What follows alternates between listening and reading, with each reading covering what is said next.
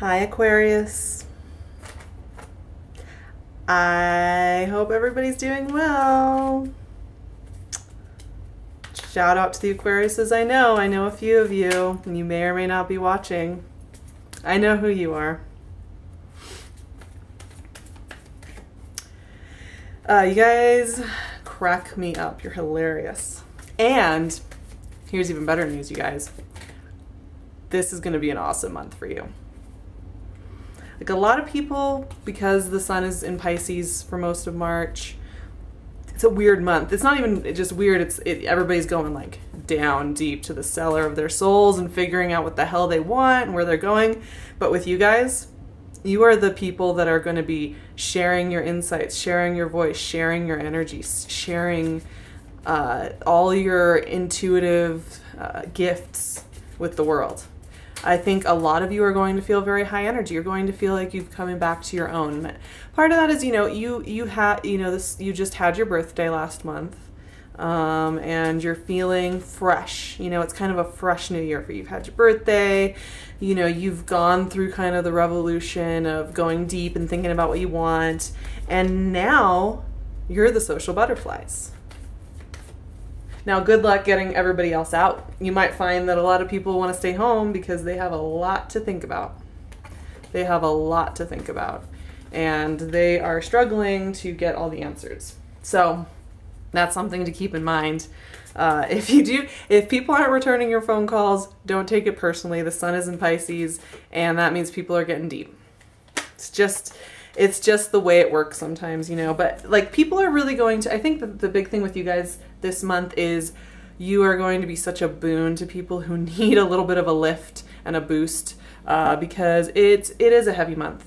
It is a month of really going deep. And so, you having your energy around, having your insight around, having your fun, bright, oh, you guys look. This happened last month too. You and this magician are really getting it on, you guys. I like it. I like it a lot because I do think this matches your energy in 2017. I think that you guys are just in this like powerful time where like pieces are just coming together. You're seeing things in that revolutionary way you see things. You're doing things in that revolutionary way. You're tweaking old patterns and making something new out of them. And this is like, here you are. You're like the social magician, and here you are again. You're just feeling fresh. You're feeling feisty. And here's the thing, you guys. You are the gift this month. You guys are the gift. Like, you are going to be the people that everybody wants to be around. And part of that is going to be the fresh way you see things. I would not be surprised if a lot of you had some like really those kind of ideas that just come to you in the middle of the night and you write them down and they're brilliant. It's gonna be you guys this month. Lucky, lucky, lucky. And actually, speaking of that, we have this judgment card here, and I love the judgment card, especially when it comes to you guys, because clarity of insight, an aha moment. And this card has been coming out a lot this month for a lot of signs, because Pisces is a revolutionary sign just like you guys are. They're your neighbor, and they are also about the aha moment. They're also about the big collective energy and how we can do things in a way that is informed by a spiritual and soulful center and still be here doing stuff.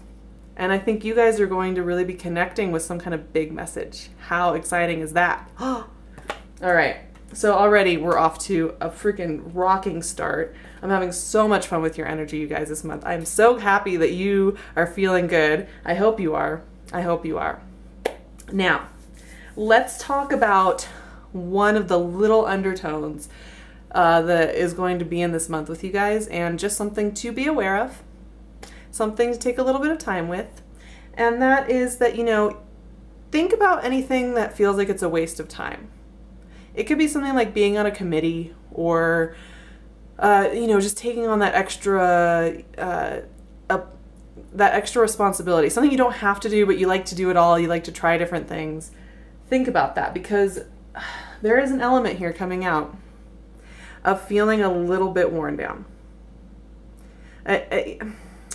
It's like, you know, what comes with being the social butterfly that everybody looks to have like answers and ideas and things like that. One little downside, right, is that sometimes it makes you a little tired. It makes you feel a little bit like you're holding the fort down, and that you have to be the one who's helping people figure out their ideas, and you have to be the one who's holding it together. And, you know, this is a really good month to think about anything that's pulling you down, anything that feels like a waste of time, anything that when you think about it, it just kind of, you're just like, oh, do I have to? You know, if you have that and you're feeling that and it keeps coming up, just listen to that, because it's causing you to have this like undertow to your overall luck and good humor that you're going to be having.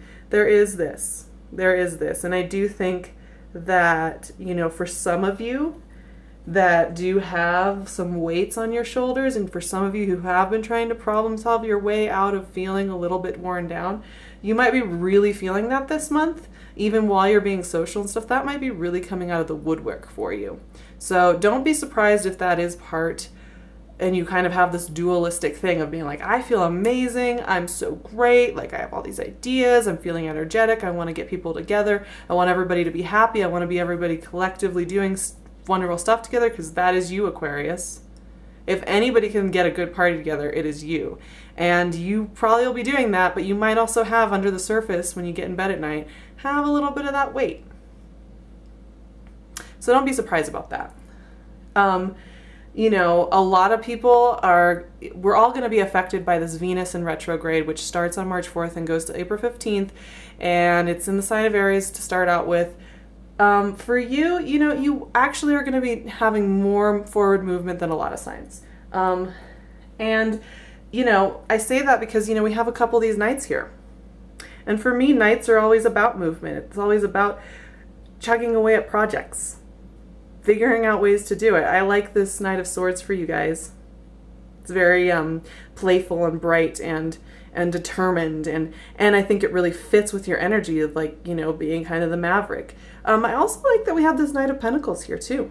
For those of you who have a lot of work on, and your career is in a good place and you're really doing a lot of work, that slow and steady groundedness I think is really gonna serve you well, because you're not gonna just burn your candle at both ends. You're also gonna be able to sit down and, you know, get the nuts and bolts in order. And so these two combined, I mean, great energy right here, you guys.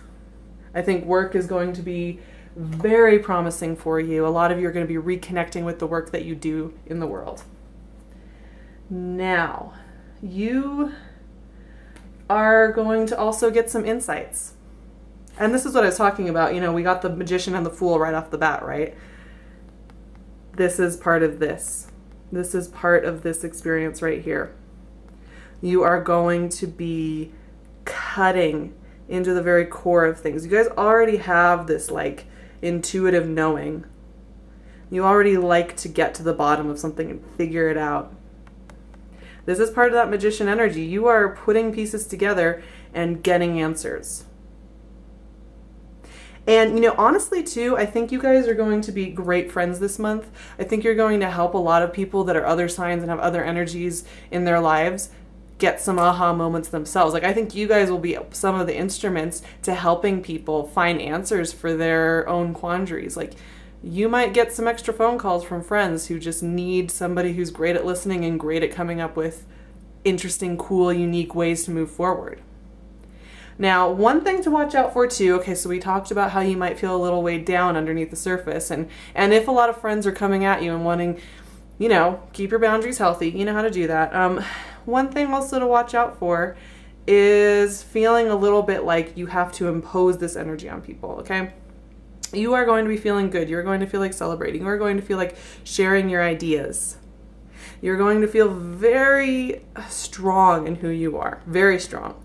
Some people even might find it a little bit, you know, you might not have felt as strong as you're going to feel this month, and some people might be kind of shocked by it.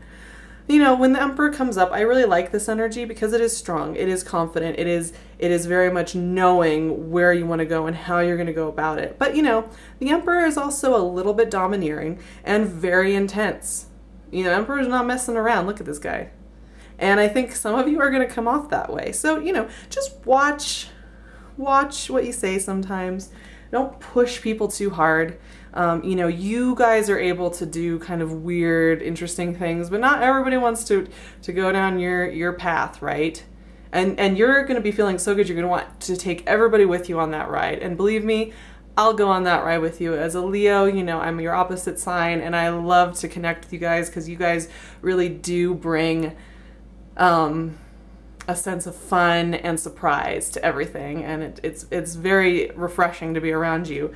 But you know, you are going to be really a strong presence this month because so many people are going to be going down the rabbit hole.